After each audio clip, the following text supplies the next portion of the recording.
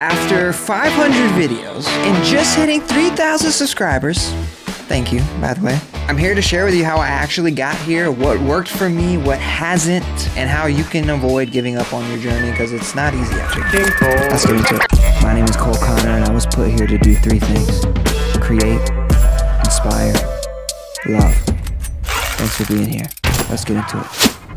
Before we jump into the meat of the video, let me tell you who I am so you can know where I'm coming from and how maybe that influences some of what I'm gonna say. I'm creative by nature. I've been making videos since I was 15 and music since I was 17. So YouTube really comes natural to me and I love it. Specifically, I am a long form creator. I don't really focus on short form content, not that I never have, but I don't focus on it. I've made over 500 videos that have been on this channel specifically, and I've probably made hundreds of other ones on different channels over the years and before I even had a YouTube channel. You can see in my description at the very bottom, I've put milestones that I've reached. Pretty much every time I upload a video, I put the subscriber count.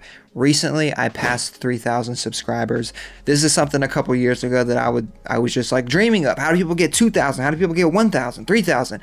I didn't know, and it was extremely overwhelming and extremely frustrating, working so hard, putting so much energy and effort into something that just wasn't really paying off. I kept going and I didn't give up, and I hope that what I'm about to say will inspire you to keep going too. So what has worked for me? Trying different things that are of interest to me and kind of settling down into a couple of niches. I hate the idea of niching. I literally have hats and merch that say no niche because I hate the concept.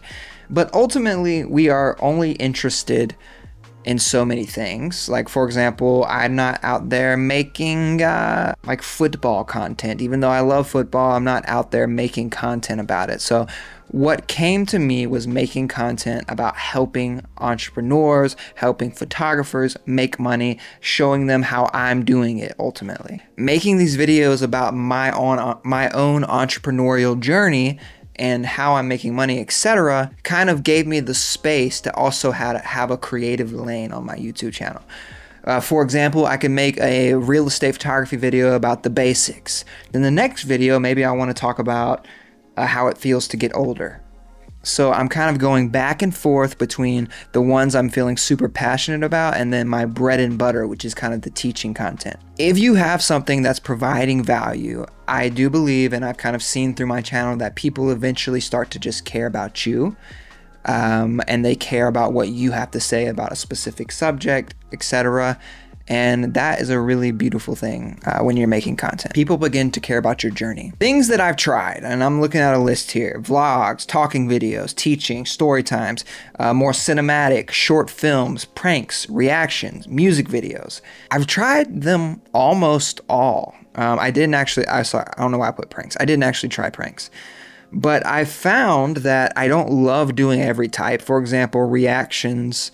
They are fun, and I have had some work really well and get a lot of views, but there's just something so shallow about it, and I knew that I wouldn't want to keep that up over a long period of time, and I might still do some in the future, especially if it's something I really care about, but it's not like I didn't want to be a reaction channel. What I really fell for was teaching.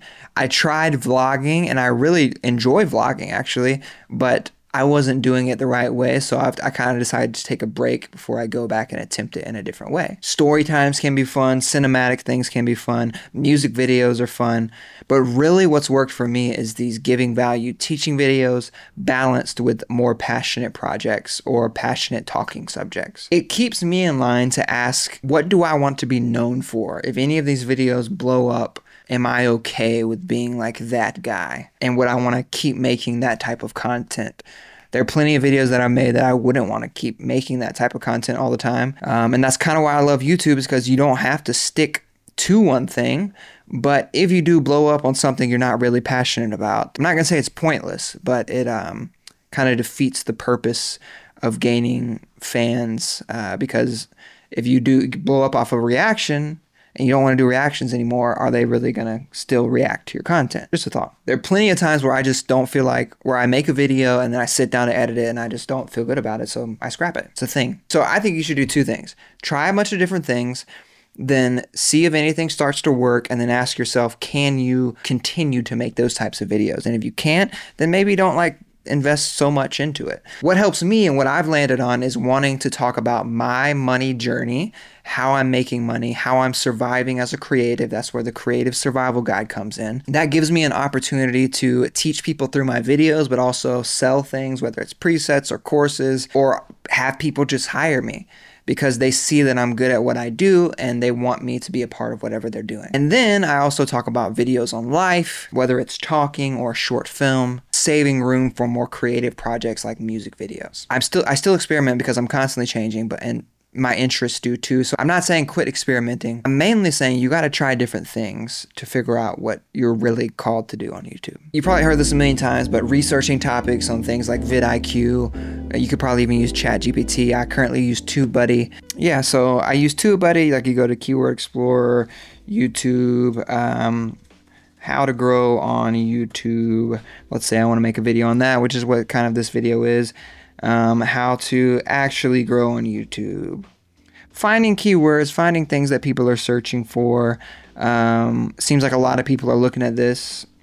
Seems like this isn't these aren't the best keywords to use if I was making this video. It shows you a score analysis, search volume, how many people are searching. Shows you the search results. Sees it to see if you own any of it. Now type in real estate photography editing, results are good. I own actually one of these 19. Boom, there's one of my top videos there.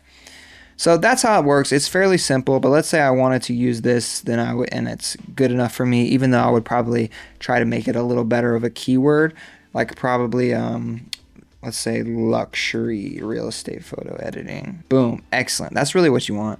Then you go boom, you go optimize in SEO Studio.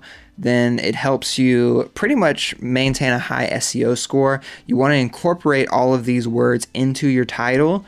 So I would go like luxury real estate photography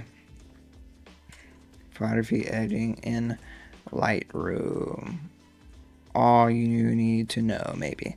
And then you would go in here and you want to make sure your first sentence is like, today I talk about luxury real estate editing in Lightroom. And then you kind of want to use some of them throughout a sentence or two. It's vital for luxury real estate to have great, I'm just totally spit. Photography editing. So let's get it right. Something super simple. Boom. And then see how that went up to 95%. And then you go next. You can go ahead and include some tags. It gives you some selective tags. If you want to, buddy, you can check out my affiliate link in the description. It's fairly cheap, and yeah, it helps support the channel if you want to use it through that. And also, you can go to the thumbnail section. It kind of shows you what other people are doing. And you can upload your thumbnail to see how it looks compared to theirs. Then, of course, if you already have a drafted video uploaded, you can apply it directly to that video, and all these things will pop up in the YouTube description. So it's pretty nice. I use that on every single video. Now I've started to also incorporate ChatGPT. I use it in a multitude of different ways, but what I am currently doing that's really helpful is if I find a video that I really think I should make a video on, I will literally put the video topic and say, tell me about this in ChatGPT. And then sometimes it really gives me great things to bounce off of that maybe I wasn't even thinking about. Like I might have 5 things I want to talk about with the luxury real estate photography editing, and then it brings up 3 other things I didn't even think about, and I'm like, holy shit, that makes my video so much better. For example, this is a great example. I literally copy and pasted my whole script that I have for this video into ChatGPT, and I said, what's a good hook for this as a YouTuber? And the hook that I used in the beginning that hopefully got you to continue watching was after 500 videos and just hitting 3,000 subscribers. I added a couple words here and there to kind of make it my own, but this is what it showed me. That's a great way to use ChatGPT to help. I organize all of my ideas in Notion. I'm just going to go show you this here really quickly. I have a board of sorts called content. If you're interested in me making something like this that you want to use, just let me know. Let's just go here. I have all of my videos I have all of my video ideas broken down into like a a calendar kind of. I have content, videos on cue, videos legit on cue, and videos I'm actually filming next. When I'm finished, I post them in the posted section, so you can see all the videos I've posted are here. Sometimes I do more than others as far as like add thumbnails, etc. But most of these in Notion include my script, include what I'm talking about in the video, and it just helps me stay organized. I highly recommend having a place where you're writing down all of your ideas, you're scripting, you're trying to figure out what videos are coming out next, you're moving things around, because some weeks you're not inspired by some ideas and some weeks you are. So it's really helpful for me to have this Notion calendar. I highly recommend. It's very important to experiment with different types of thumbnails. I'm not trying to pretend like I am the thumbnail expert at all, but I have experimented with a couple different kinds. You can obviously hire someone on Fiverr. I haven't really gotten to that point where that's what I'm doing, mainly because I like the process of taking photos and trying to have more cinematic thumbnails personally. For example, like these are all just simple teaching videos or story times where I'm just using a little bit of creativity to make the thumbnail. But like this one was a trailer I made, which I love the thumbnail. Because I'm taking more cinematic shots, I'm kind of using those as a thumbnail, and I find it really awesome. Same with this one here. This one here, I had to take a separate image. This one here, I try to get creative with my income report thumbnails and do something associated with money. So I kind of have fun with it, but some of them, especially they look more maybe like this one here. That's just, you can hire someone on Fiverr, but this feels more YouTube-y versus this feels more like cinematic.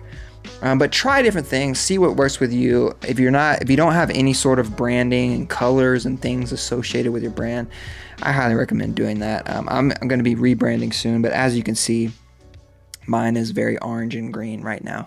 Giving value has probably been the biggest thing I've done.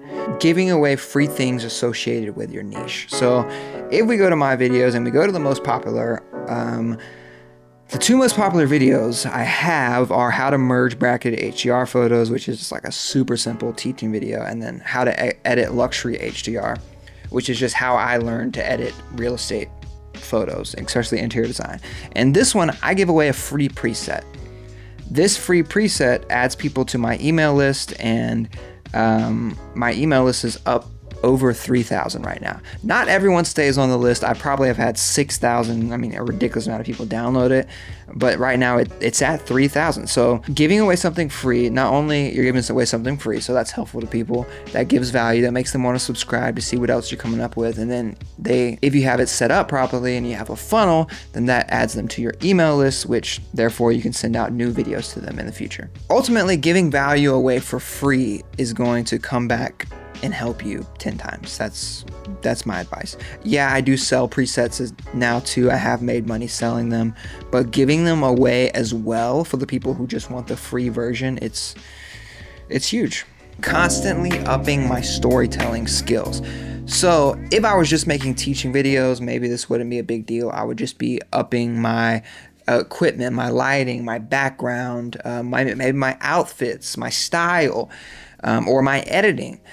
But what I've started to do is not only am I upping that, but I'm upping my storytelling videos that are more cinematic. The one I put out called Fuck Your Algorithms, which you can check out here. I was just so proud of that one. Also the one I fell in love at first sight, super proud of that one. I'm getting more cinematic and I'm just upping my game. So people, if you're constantly upping your game, I think people are kind of growing with you. And so you're kind of always can be that person that's inspiring. Leveraging social media and emails. Every video I send out to my email list. Every video I transcribe using ChatGPT and I create a blog post out of it. Now my website gets over 600 views a month from people just going to my website based on the SEO that has been created from this transcribed YouTube video. And not only are they checking out the blog posts they're finding, but they're checking out other web pages on my website, which is pretty cool. I also do use YouTube Shorts, Instagram Reels, TikTok. I pretty much create 2 to 4 short videos from any long video that I post. I never know what's going to do well in the short. Sometimes TikTok has 3,000, sometimes Instagram has 3,000, sometimes YouTube has 3,000, sometimes they all get 200. Usually one or two of the videos does well on one or two of the platforms. I just don't know when, I don't know how. I try to understand it. It escapes me. I don't know. But I do link the YouTube shorts to the actual long video, and sometimes that helps. And sometimes I make money from YouTube shorts and get subscribers. So I recommend doing that as well. Collaborating has worked for me. I have collaborated on different types of videos, whether they're just smaller, like I did that one I was just looking at. I collaborated with this burger coaster video. Podcast, I collaborated with that. I've done other like adventure type videos that are kind of collaborating here in a funny video, podcast. Collaborating helps because you're kind of pulling in the other person's audience. Sometimes it can be really overwhelming and it's a lot to schedule with different people, so I'm not always doing it. I'm kind of taking a break from it at this point, so I could definitely do better with collaborating, and I hope to do that more in the future. It can be helpful. I highly recommend when you're making a YouTube video to do something that kind of relates to how you make money or work.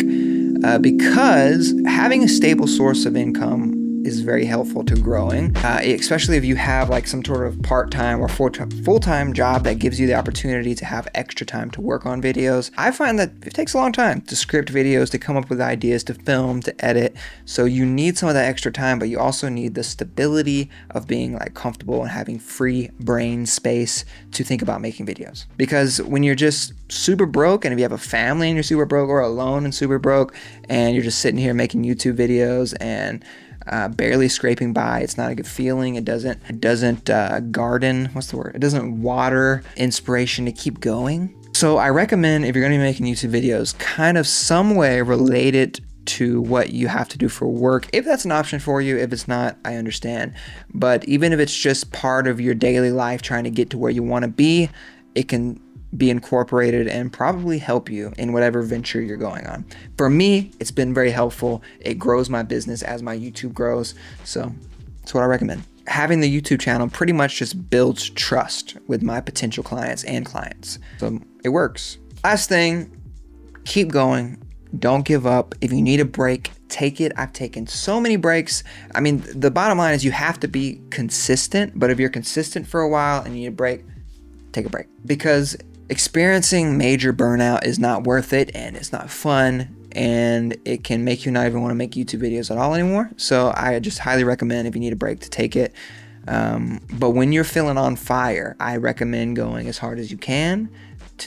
Don't burn out, but go as hard as you can, whether it's one video a week, one video 2 weeks, one video a month. Just try to stay as consistent as you can. And I'm not the preacher, the guide on freaking staying consistent as possible. Usually what I do is I get a ton of ideas, I make a ton of videos, and I'm like, oh, I need a break. And then I take a break. So it's worked for me. What hasn't worked for me? A bunch of shit. Everything has been trial and error, honestly. So I really don't think there's a huge point in talking about what hasn't worked. There's been a lot of things that haven't worked over the years, but trying new things, staying consistent, not giving up, growing in my skill level has made the growth actually happen. What do I want to do next? So for me, trying to take this from 3,000 to 10,000, 20,000, 40, 50, 60, 100 is a couple things. Building community. I have been not the best at building community, I don't think. I do have a Discord. I've made attempts, and lots of failing attempts at trying to keep up with things like that. But I think at this point, at this low level of being around 3,000, I do have people that are interested in things like that, but it's not enough for me to divert a bunch of time. So I'm trying to slowly divert more time that way. Divert more time that way. Which is pretty much just getting to know your subscribers more, getting to know the people that care about you more, and building something fun. And I mean, I already have a hard time talking to a lot of different people, friends, etc. I'm not super active on like Instagram, even especially at this moment. So it's hard to keep up with people. So it would be nice to have some sort of smaller group of people who really get each other. So I'm hoping to build that at some point and challenge me to be more social and active. And, you know, we all want friends and we all want community, but I think as life goes on, we kind of push things like that away based on bullying or getting let down or getting hurt. So yeah, community is important. Finding ways to provide more value is something I'm trying to do, whether that's more courses, more free things. I have a whole list of ideas, just have to execute on them. One thing that I see work for a lot of people is going live. I haven't figured out exactly what I would do going live yet. I have some ideas for that too, but I hope to incorporate that sooner than later. Finding the right subscription offers is another thing. I don't know what perks and what things I could offer that y'all would want exactly, so please let me know. I have some ideas, but if you have any thoughts, please let me know. But that's something I think could be beneficial in the future, especially as I start to create more short film type things. It could be cool. For me, a stricter, consistent schedule. Like I said, I've never been the best at that. I've, over the past 3 years, actually posted a shit ton of videos throughout the year, but it's never like I'm gonna do one a week every single week. I'll miss a week here and there. When my business gets too busy, I just can't keep up with it. So that's something I'm trying to find a better balance with. Analyzing analytics, I'm very shitty at that. I'm not gonna lie either, and that's something I really want to improve on because I think it can help you make better videos and see when people are falling off and see what's working and what's not working. So that is 100% something I have to do better on. And lastly, I know this is really long, I want to experiment more at a higher quality, so I'm going to be trying some different types of videos just at a higher quality and see if any of those work. What will they be? I can't tell you. Anyways, I hope this helps. If it did, please leave a comment. Let me know. Thank you for tuning in. If you want some merch or presets or anything, check them out. It helps the channel. Use any of those affiliate links for TubeBuddy. It also helps the channel. A lot more is coming. I'm very dedicated to growing this thing, so let's keep it going.